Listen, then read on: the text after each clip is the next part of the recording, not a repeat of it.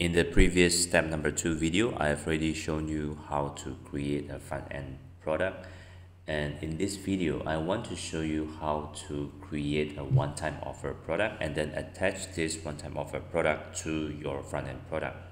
When you do that, essentially you will have created a sales funnel. So the first thing you need to do is go to the manage products page, go to products, manage, and you will arrive at this page. Click the add new OTO, which stands for one-time offer. Okay, this is basically almost the same as in the previous video, which is about creating a front-end product, but I'm going to go through that here again very quickly. So let's give your product a name. So in the previous video I showed you how to create a front-end product, which is about the hypnosis home study course. So let's say that the one-time offer, you're offering a hypnosis live webinar, and you are also using PayPal standard to take payments, and the pricing is in US dollars, and let's make this $250 one-time fee. Enter your support contact info, your URL and support email. And do you want to allow refund? Yes, I'm going to choose 30 days in this example. Do you want to add to customer autoresponder list? I'm going to select no in this example. And affiliate program, yes, I want to enable that.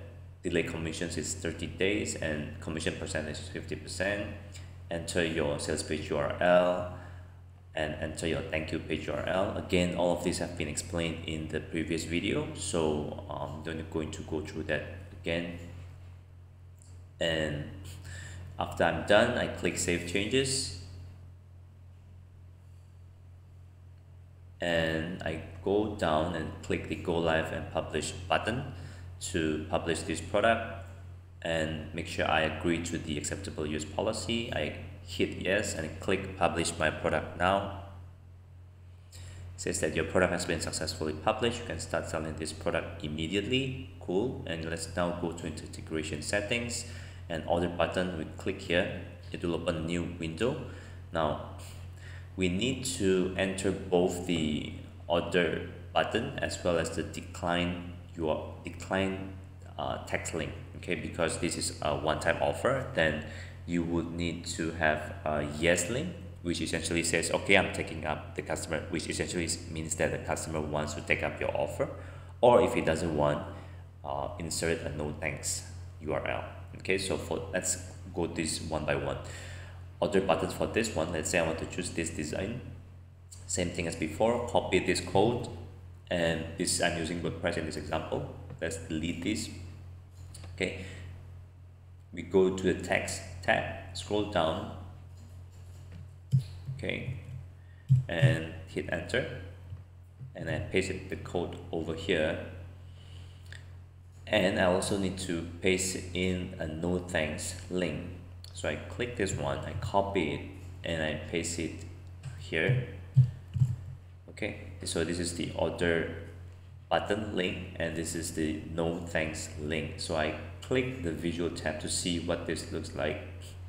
Okay, this is the order button, align center, and no thanks, I can also align center. So once people are, I'm going to hit enter again to make so that there are some spaces here. So when people see your one-time offer, they can either click this add to cart button to purchase it, or they say, oh, this is not for me, so you just click no thanks link over here.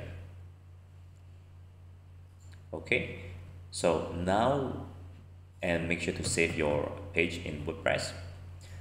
Okay, now we go back to the products page, manage products page, because we need to link the one-time offer that we have just created, which is this one, link it to the front-end product, which is this one. Okay, so we click the front-end product, which is the hypnosis home study course, and go to the one-time offer, use one-time offer, yes, and click here, add new, and give this OTO name. This is only for your own internal purpose.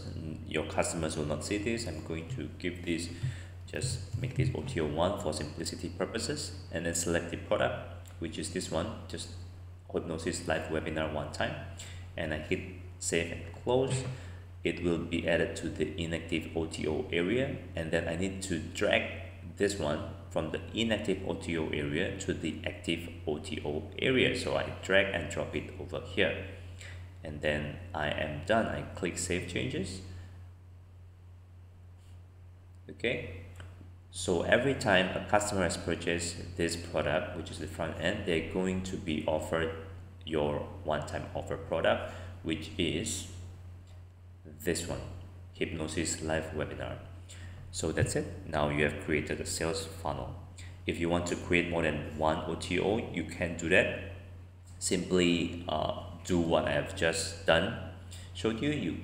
You go ahead and create another OTO. After that, you just need to add the additional OTO over here, add new. So for example, let's say that you have, this is the product that you want to attach as your second OTO. Then you just need to select this one and click Save and Close, and then just drag from above to below, and then you are done. Make sure to click Save Changes.